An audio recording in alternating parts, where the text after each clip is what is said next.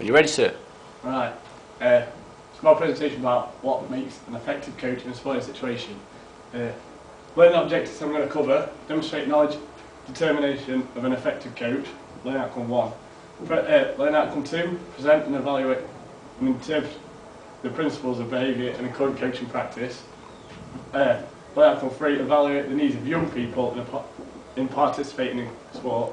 I will cover learn outcome 4 after my presentation: undertaking and evaluating a coaching session contrasting sports performance.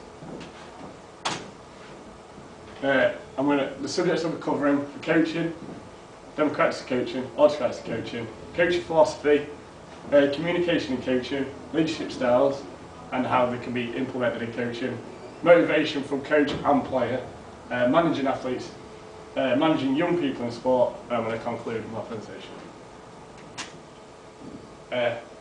Before I go on to my slide about coaching, I'm going to say why I like to be involved in sports and why I've been influenced to do sport. I enjoy participating in sport, I enjoy coaching sport, and from a young age I've been led and brought up through sport. What is coaching? Coaching, in my eyes, is when a trainer or player or team begin to develop through drills, skills, and working towards objectives to achieve a goal, team or individually, whether they're big, small or personal goals which mean nothing to anybody else. This all starts by improving and working on the fundamentals from a very young age, or if a player is new to a sport, and working them up to their highest level, and whether they drop out or push to become an athlete, elite athlete. For example, at the minute I coach for a company called Ruggerheads. We do 4 to 9-year-olds basic fundamental rugby skills: throwing, catching, passing, and I believe this is a good sign of coaching, because this is giving the children fundamentals to build and improve.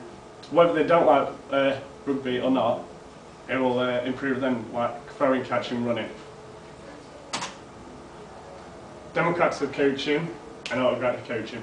We'll start with democratic coaching. This is a type of leadership where all the individuals have an input. There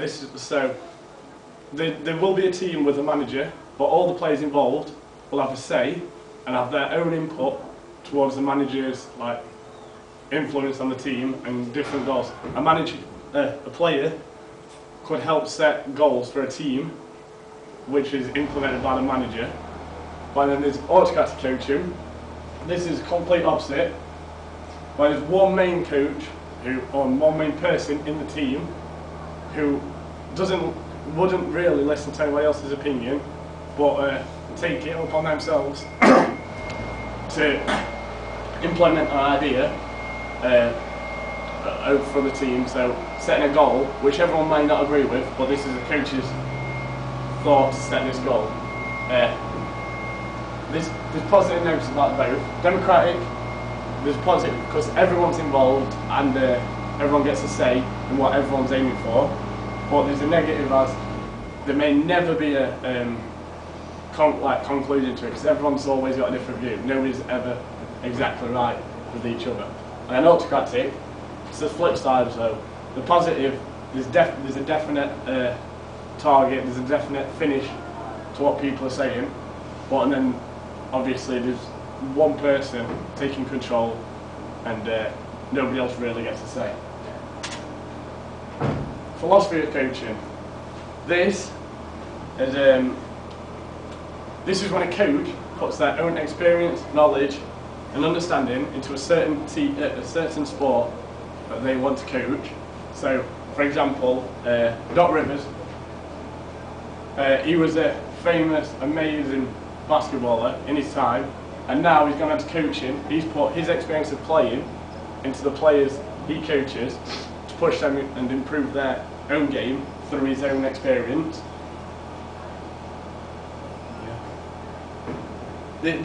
the outcome could be good or bad because he was an individual that played a different position to everyone else. Different players in his team. So he may be implementing his thoughts, philosophy through his own game from what he played. But there may be players that aren't the same build, aren't the same skill, which need different coaching. So his philosophy does work as an experienced side, but for like players specific, it may have a downfall. Communication and coaching. This is what I feel is a key for a coach to have, because nothing really gets done without communication. Every coach needs to talk, every coach needs to be communicating with their team to be able to get their own philosophy, their own ideas across. And Ian Holloway, for example, he's a loud manager. He shouts at his team, but his team respect him because of his communication. They listen to him because in a dressing room situation, if a manager stands back, doesn't communicate with his team, the team won't know what to do, won't know what to go out and do, because their manager's not taking a higher role over the players. He's just fading away and letting the players do what they want. For example, this is something I think I need to improve when I'm coaching, because I feel I'm not vocal enough, and I feel it hard to round up a group with my own voice. So I feel it's annoying. Leadership styles. This is vital for coaches to implement when they're managing. This is where players will be able to look up as a role model to the coach that is coaching them, and they will be able to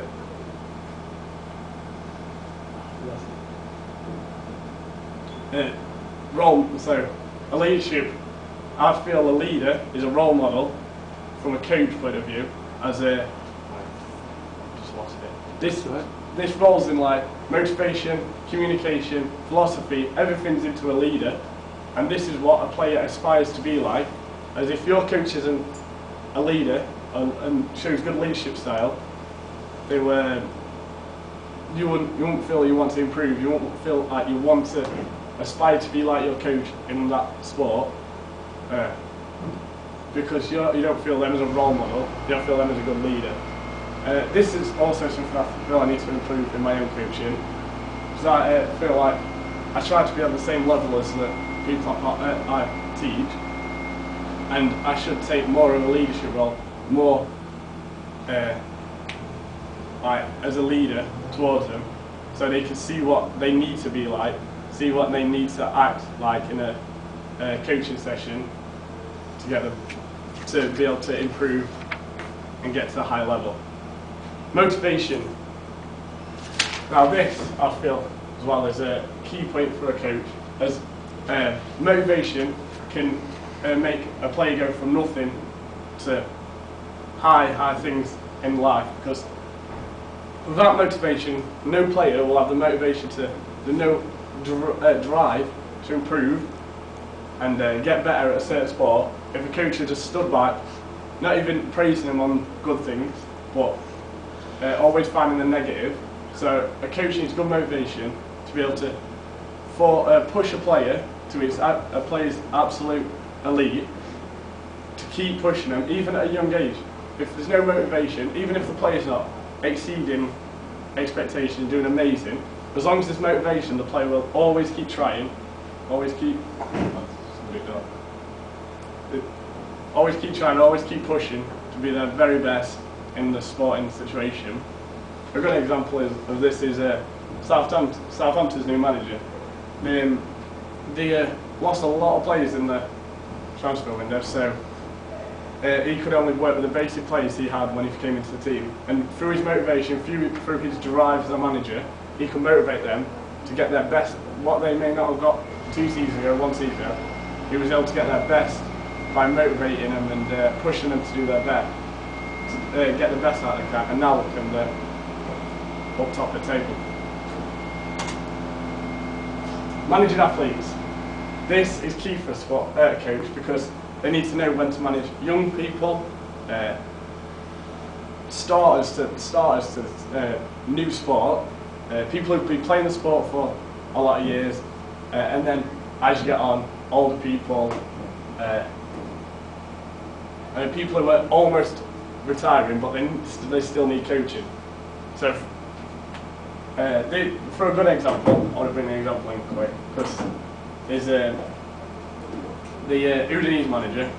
He's 36 and he's got a player who's 37 in Di Natale, and this manager still has the respect, still has the authority over this 37-year-old player, whereas age, it shows age is not a matter, but the coach has that one step because he's the coach. He's got the authority over the players. The player is grouped as a player in the team, and he can't influence the coach even with age. And he's still the coach, even though he's younger. He's still getting the best out of the older player, being able to coach him, and he's still the player. 37 years old. He's playing football, top league Italian, and he's still making new records every single game, and he's still playing now. And the manager is convinced him to sign another contract for another 3 years. That takes him to 40, and the coach is younger than him. And also, in my experience, I coach people 4 to 9-year-old, and you have to take another look at coaching when you're teaching people under 10. So you need to realise they might not be able to run, they might not be able to catch, they might not have the coordination you have as a coach. So you need to break everything down into individual steps. So catching, we start with just hands out, basic catching. Even just stood there for 10 minutes catching. This is how you build up the fundamentals for young athletes, and it changes as age goes on. Young people in sport, I've touched on that with managing athletes, with me doing 4 to 9-year-olds, and then well, when you teach young people, it's always key to bring the fundamentals straight in, work on the fundamentals for a long time. This is when you start to develop an understanding whether they can make it in the sport or they need more training. And in teaching your sport to young people is a lot more one-to-one work, as they may not be capable of running without tripping over. They might not be able to throw without needing your guidance every time they do it. And with young people, it's always, this brings back motivation. It's always important to keep motivated, keep praising them on when they've done something right, when they've done something what needs improving, but never to say that they've done it wrong. As you should be able to ask them the question, what has happened there. For example, if somebody dropped the ball, you ask them why you've dropped the ball, so they have an input back to you, so they feel they're learning, and then when they do this drill again, they'll feel, oh, I did that wrong, I need to improve it, not that the coach has had a go at you for doing something wrong. Concluding effective coach. No coach has ever been perfect, no coach will ever be perfect. They've all got different blends of different aspects I've gone over. So one coach might be highly motivated, but find it hard to teach young children. And then people may be good with older athletes, but may feel it's hard to motivate younger or more challenging players. But